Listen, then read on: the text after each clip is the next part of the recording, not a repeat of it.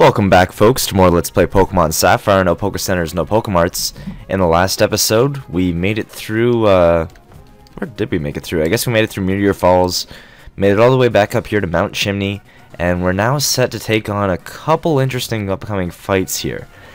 Now, the thing to know about this, and many of you who've already played this game and are familiar with this area, is there's a really tough fight coming up here that could possibly cost me quite a few resources depending on how I want to play it. Now, you'll notice here that there's a bunch of Team Aqua and Team Magma guys. Here's Maxi and Team Aqua dudes, some more dudes over here. But none of these guys are really who we want to fight, or who we have to fight. They don't talk to them. You talk to them and nothing happens, really. They're just, like, in the midst of a battle. Obviously, these Poochyenas are... This guy's getting, like, triple teamed here. I don't know. Feel like he's not going to do too well. Maybe he'll evolve and do something cool, but either way, we've got 3 Team Aqua members coming up right in a row here, and this is the only way we can really progress through the game is we have to face all 3 of them. The only thing is we need to switch up our party here in order to help us deal with stuff. The first thing I want to do, though, is I want to teach Mudkip Rock Tomb. And I know it's not the greatest rock move, it's only 50 base power, it's only got 80 accuracy, so it's as bad as Stone Edge with half the power, so like, a lot of people are like, why on earth, it's so bad. But it lowers speed, and it's kind of okay, and we're going to be replacing Tackle with it. So that's what we're going to do. And we have Rock Tomb, alright. And the reason I'm putting that on there is purely for some flying type advantage with Mudkip or Marshtomp. Not even 2 minutes in and I've already flubbed up a name, so whatever. The other thing that I think I'm gonna go for is I'm going to take off the Silk Scarf on Swellow, and I'm going to give him a Person Berry.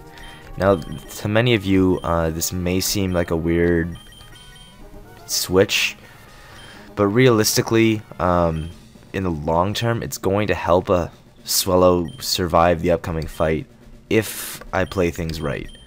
There is a lot of luck involved in this battle, at least in one of the upcoming battles, so from that perspective, it could be a little dicey. What I could also do here is I could give a Person Berry to Marshtomp as well. I think I am going to do that as well because the first trainer here does in fact have a Zubat, and so to ease a little bit of the hacks chance to which I get Supersonic and I miss a Rock Tomb, which is potentially the first turn move, I'm going to try and eliminate that hacks by giving us 2 chances to hit a Rock Tomb. So we just hit the first one, so don't even need the second. Definitely a 1-hit KO. Zubat's relatively weak, especially in comparison to his further evolution Golbat, which we will be facing in an upcoming fight here. But for now, Breloom is going to clean up shop for this fight, and we're on to the next one. So definitely appreciative of this scenario of events here. Free to Mach Punch this thing. Definitely going to KO. He's weak to it, and I'm not too concerned about him. Alright, so we're through with one portion of hacks here, but I'm definitely going to have to hit a couple more 80% chances, at least depending on how things go here. I am going to throw the EXP share back onto Mudkip, though, because I do want throwing it on Marshtomp, definitely putting the EXP share on Marshtomp. I totally said Marshtomp the first time. For those of you who misread or misheard, that's how it went down, so whatever. Either way, this guy here is also not too much trouble. These first 2 fights are just kind of negligible. It's the third one I'm the most concerned about, mainly because it presents the greatest threat to our team. It definitely can be pretty dicey depending on how things play out, especially where hacks is concerned. But for this first poke here, it's a Carvanha. It is Dark type, and I'm free to Mach Punch it, so that's what I'm going to do. I am going to take rough skin damage, which is one of the interesting aspects about Carvanha and the rest of his family. I don't know exactly what the percentage is. It might be like 6% like Lefties is. I know it's not based on the percent of damage that you do, otherwise I would have done way more to Breloom. But we only took 3 there. I am going to Mach Punch this guy though. So that's going to deal with him. And let's see, what do we got here? I think his last is just a Carvana. Okay. And the way I'm gonna deal with him, I'm just gonna Mega Drain. I'll gain back to full. He'll die, and Breloom will continue to roll. At this point, I'd say Breloom and Swellow are probably our hardest hitting members. Marshtomp's mostly there to take the hits and deal out super effective damage where necessary, but for the most part it's going to be the Breloom and Swellow show until we get to, I guess, the upcoming gym. That kind of defeats the whole theory right there. But yeah, the whole party's kind of necessary. They each play their own little roles, but nevertheless, here is the most dangerous upcoming fight. He does have 3 pokes, 2 of them being highly effective. The first one is a Mightyena, which does have Intimidate, which means if I start off with Breloom, I won't KO with Mach Punch, to which I just take additional damage, potentially eating a Sand Attack or something stupid. And to there, I just don't want to have to deal with that kind of crap. So we're gonna lead off with Disco, absorb the Dark type stab potentially aimed at him, since he's not gonna use a normal type attack against Sableye. He's most likely gonna go for he won't go for Sand Attack against Sableye either, which either leaves him off using Howl or Bite, to which Breloom's kind of okay taking either of those. And then from there, I believe he has a Golbat. He also has freaking Super Potions. It's a freaking annoying fight. And so trying to plan around this crap is really annoying. And for the most part, I believe we have the party to take him down. I do have 2 options to go to for his Golbat, but as far as the battle goes, I'm just gonna let it play out. So let's just jump right into things and hope for the best.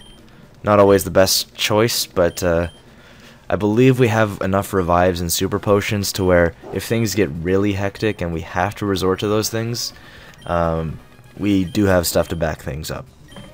Sableye is there for potential fodder use depending on how things played out, but for the most part I think we should be okay. So Disco leads off, and there goes the Intimidate, and from here we go to Breloom, and hopefully he bites. That's probably the best case scenario here, and he does bite. I believe we are still faster than this thing, so I'm going to try and Leech Seed, regain a little bit of health back, and we do hit that, which is nice. So that's going to give us a little bit of HP. He does Sand Attack, which is hopefully negligible. It's going to make these next few plays a little risky, but for the most part I believe Mach Punch should be able to deal with him without too much trouble. So, the first one goes down, and he gets to almost the point where we can take him out, but not quite. So we're going to get a little bit of extra Leech Seed damage, and here's where his Super Potion comes into play. He's definitely going to heal at this point, so we're going to go for another Mach Punch, hopefully hit it, and hopefully bring him down to where Leech Seed will take him out. And Mach Punch luckily does hit through the accuracy drop, which is nice, and Leech Seed doesn't even need to hit him, so unfortunately we missed out on healing to full, but Breloom dealt with Mightyena better than we could have hoped for. So now we're going to go to Swellow, and here's where it gets interesting. So I could potentially go to Marshtomp, just keep that in mind. It requires me to hit a bunch of Rock Tombs though, to which there's an 80% chance each one, and I just don't want to rely on that. If Swellow does go down, then we can switch into Marshtomp, and I think that's probably the best way to go about things. But for now, we're going to Wing Attack. It's our strongest move against this thing since we don't have our Silk Scarf anymore. Supersonic straight up misses, so we don't even have to eat our Person Bear, which means we can absorb a second Confusion, or I guess we can absorb a second hit from Supersonic. Now he's going to go straight up for damage. We can eat that, and I believe here he's going to Super Potion. So because of our Person Berry, I believe we can deal with this fight and take down this Golbat while taking minimal damage. So there we go, 1 wing attack. If he does supersonic here, that's fine. If he wing attacks, that's fine. So Swellow should be able to eat that, and it does. And to there, I believe a soda pop will heal us completely to full. So Swellow perfectly did his job here. He dealt with Golbat, which was basically our biggest roadblock in this fight. The only thing we have super effective to hit it was Rock Tomb. And to many of you, you're probably thinking, why would you teach Rock Tomb and not use the super effective hit? And it's just because of the accuracy. Playing around with that Golbat, even though it is still a Golbat, is just way too risky. And I just don't want to leave that up to a luck chance. Obviously, we dodged a supersonic, which obviously is hacks, but at this point, I will take anything, because this fight is definitely a lot more difficult than it looks. And it's to get away with only having to use a soda pop on Swellow is probably close to a miracle, and the best thing I probably could have looked forward to in this fight. So very thankful for the way things turned out. Using minimal HP restore there is certainly going to go a long way in helping us protect the integrity of this run and the wholeness of being able to actually finish what we started. So as I said, we certainly had luck in our favor there with dodging that supersonic, but for the most part, I think we did okay. So we're going to throw the Silk Scarf back on Swellow.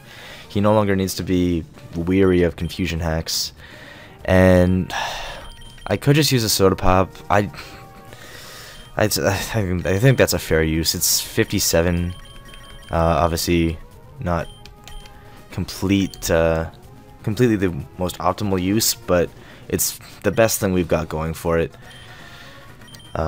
It's almost a complete use of the soda pop, and letting Swellow die is just a waste of revive and extra healing items, so I believe that saves more things than it gains. So yeah, I think we got away with a lot there, so that was really sweet.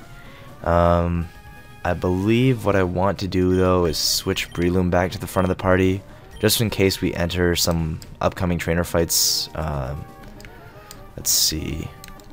Nothing else here. I don't think there's any other items you can pick up. Oh, did I pick up the meteorite? That's one of the important things. Meteorite is fitting. Yes. Okay. So if you pick up the meteorite, you can actually get something. I think you can get return, which is going to be really sweet. Considering a lot of my pokes haven't died other than Zigzagoon, their happiness level should be relatively high. And at that point, return is still a 102 base power move. Even though it's not super effective against anything, it's still really decent. And there's a couple good items that we want to pick up on Jagged Pass here. So the first is a full heal, which I almost hit there, but hit a wild fight, so that's whatever. And so far, Breloom's effect spore hasn't really come into play, but it is still a 30% chance, and so I am pretty fortunate of the fact that we do have that.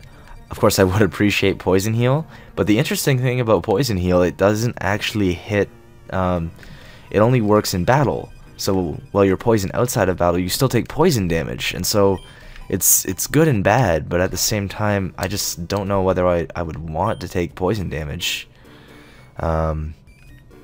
We could fight this guy if we want, we could also fight the hiker, but I think I'm just going to dodge these two guys and work my way around this way. So we pick up a free burn heal there, and that might actually eat up one of our last few inventory spots. I don't know. I think there's one more great ball around here though, somewhere down here. Yes. Okay. So there's our 3 items collected on this route, and for those of you wondering why there wasn't an episode on Thursday, my foolish Canadian self forgot that Monday was a holiday, and so my entire week was off. And so when it got to Friday, I thought Friday was Thursday, and at that point I wasn't able to record, and so I missed the Thursday episode. So here, today's episode is actually making up for the fact that I didn't upload on Thursday. But we're gonna bypass all these 3 trainers. They're kind of negligible experience that we don't really need to deal with. And that item over there is a nugget, to which I don't really want to pick it up. And this guy, even though he's running back and forth, looks like a trainer, he's not a trainer, so, psych. But, we did finally make it to Lava Ridge Town and the 4th gym, and after a very long journey, I cannot wait to finally take on this gym. This pool over here presents an interesting place where we actually can pick up a Why Not egg. I don't really know what use Why Not would really have. I guess you could make use of Counter and Mirror Coat, but predicting moves of AI pokes is just kind of they're not going to switch, so Shadow Tag is useless. And I think Encore is a breeding move or an egg move, to which we can't even get it. Even though Encore would be really sweet, and we could use it for like setup crap and all that good stuff. You can also pick up a Charcoal in this house here, but we have no fire moves on our team, and I don't even know if we plan on getting a fire type move. So I think that's where I'm going to leave things off though, and obviously this is going to be a little shorter part, but I want to put the entire gym in the next part, so probably not going to fit that in without making this episode really long. And yeah, I think this is where we're going to end things off. So hopefully you guys have enjoyed this. Definitely that fight we got away with a little bit there, but I think we're ready to take on the next gym, and it's definitely been a long time since we fought one of these, but once we fight this, the game is definitely going to start to pick up pace, because we're not far away from the 5th gym, considering the way the 5th gym works is once you have 4 badges, you can go fight it. So that'll definitely be interesting, and I think we're ready to go take things on. So hopefully you guys have enjoyed this, and I'll see you guys next time. So peace.